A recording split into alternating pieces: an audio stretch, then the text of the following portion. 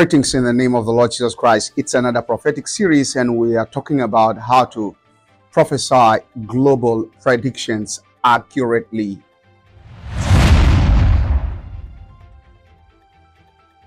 Prophetic people are given the opportunity by God to be able to make global predictions and come back with accurate results when they do in Scripture. So we had Bible time great prophets like Daniel, like Isaiah, like Jeremiah, and like Ezekiel, and the host of others, making these global predictions in Scripture and coming back with accuracy. I mean, 100% accuracy in the sense that what they said came to pass exactly as they said, and then the prediction came to pass at the time speculated by the prophets. Of course, the major prophets of old had something. They scarcely distinguish between their prophecy of now and a prophecy of 100 years into the future. That's one thing about them that we know, but that's beyond our scope for this piece. In this piece, I'm going to be giving you some key tips about what it takes to prophesy global predictions accurately. I have had to guide some of my students privately, I mean prophets and apostles around the world, privately, on how to make global predictions, and I give them assignments. They go do these assignments and they come back to me. We have recently one of these, I wouldn't mention for security reasons, two nations that are at headlock. I gave one of my students an assignment about that, and he saw it vividly how it was going to happen, gave me back his report, and then this week we saw it happen between the two nations, and we've had a number of those. So how do we do these things? Let's go back to the Bible. The Bible isn't mysterious as some people see it. We can see these things there in the Bible. There are three ways that global predictions can be made for our scope here in this video, of course, because we can go deeper than that. Three ways that global predictions can be made by prophetic people led by the Holy Spirit of God. The first is bet for the mission. There are prophetic folks that have been given to this world like angels who only came to make a particular prediction and watch it happen and retire home. An example of such prophet was John the Baptizer. He came for a specific prediction. I baptize you with water, but he that comes after me will baptize you with the Holy Spirit and with fire. That's Matthew chapter 3 and verse 11. Give that first hand. So the man came to make prediction as a forerunner of the Lord Jesus Christ. That was it.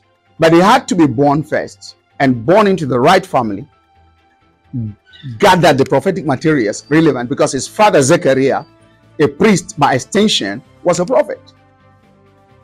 So imagine a priest like Zechariah who was a prophet, because if he wasn't a prophet, he couldn't have had that kind of forensic encounter with angel Gabriel that detailed the processes that would be involved with the birth of his son, John the Baptizer.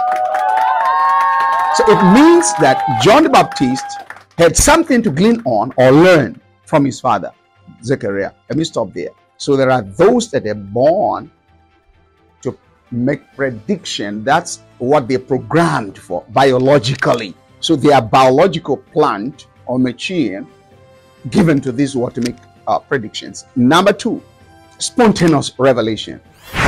A lot of things prophetically happen spontaneously, and most prophetic predictions in Scripture came to be that way, where a prophet, because of his consecration, his depth with the Spirit of God, God decides to open his eyes or ears to hear about something that is about to happen in a distant country or in a distant future. Even if it's in your country, but it's going to be an issue that will tingle the ear when people hear of it. It's a global prediction, see. The fact that it was predicted before it came to be makes it a global prediction. So, people like Isaiah prophesying in Isaiah chapter 40 5 about the birth of Cyrus. That's spontaneous revelation. I found Cyrus, my servant, with my, and I've anointed him, and I will uphold his right hand to do this and to do this. I will subdue kings or nations before him. And God said the rest of the things that were going to be happening. We gathered that this prophecy came to pass after 150 years later. But this Isaiah the prophet prophesied in the nation of Judah when Israel and Judah had separated into two distinct nations. And Isaiah was a court prophet, not just a freelance prophet, a court prophet. And Isaiah made that prediction. And then much later, Judah was captured into Babylon. And then Babylon was captured by the Medo-Persian empires. That's from Medes to Persia. And then it happened that Cyrus was born and became the king of during the Medo-Persian empire stuff. This man was great at predicting, making that prediction into a distant 150 years. There are mathematics to these that prophets do to come back with these. Because you must be positioned to be the one that catches a spontaneous revelation. The last in this scope, which is my favorite, happened to be the place where Daniel comes in. The prophet comes in Daniel chapter 3 and verse 29. The entire picture came through the entire chapter, but we want to pick something very relevant here. When Daniel spoke to the king Nebuchadnezzar, he said, "As for you, O king," let's go there. "As for you, O king, your thoughts came into your mind upon your bed, what should come to pass hereafter, and he that reveals secrets make known to you what shall come to pass." So even Nebuchadnezzar was given the privilege to catch a vision that was meant to detail global prediction. The only thing that was that he didn't have the interpretation, so he became a half-baked prophet. For Daniel, he could catch that vision as well as interpret it. That's the difference between Nebuchadnezzar and Daniel here. So Nebuchadnezzar caught the vision, but he couldn't interpret it. Daniel came in, caught the vision a second time, that's himself afresh, and then interpreted it. So the same thing Nebuchadnezzar caught, Daniel caught, and then got the interpretation. That's what made Daniel a prophet. Yeah. But this one is curious revelation seeker, CRS. That's the platform that makes a room for the highest number and the most profound global predictions in the prophetic circles. So when you see prophets that are able to make predictions this way, like Daniel did. In other words, what Nebuchadnezzar saw here that was going to come to pass, that Nebuchadnezzar did not understand and did not even, in fact, detail it, does narrate the dream to Daniel before Daniel was able to see what the dream was, and then by catching the revelation again or the vision again and then interpreting it, indicates that let's put Nebuchadnezzar out of the whole picture. Daniel caught a fresh vision and interpreted it, and it came to pass. So Nebuchadnezzar was driven from among men and was in the bush for a period of about 7 years or 12 years, as the case may be, and then God brought him out. After that, he had his kingdom was taken. He was restored back to his kingdom when God had shown him that he God in heaven alone is the king of all the earth and owns the kingdoms of the earth and gives it to whoever he wants, according to the interpretation that Daniel gave to that vision that Nebuchadnezzar supposedly had. And of course, who knows, was it not for the accuracy of Daniel, we wouldn't have even believed Nebuchadnezzar. But Daniel is an accurate prophet. So when he gave the detail, the narration of the vision, Nebuchadnezzar bought into it. Yes, exactly what I saw. Yeah, I believe Daniel. I don't believe Nebuchadnezzar. So it was Daniel that caught the vision. It was Daniel that interpreted the vision. And the vision was a global prediction. And it came to pass. And until today, it is a global matter that what happened to Nebuchadnezzar was predicted to Daniel by Daniel. And Daniel actually got it forensic and then accurate. And it was a global subject.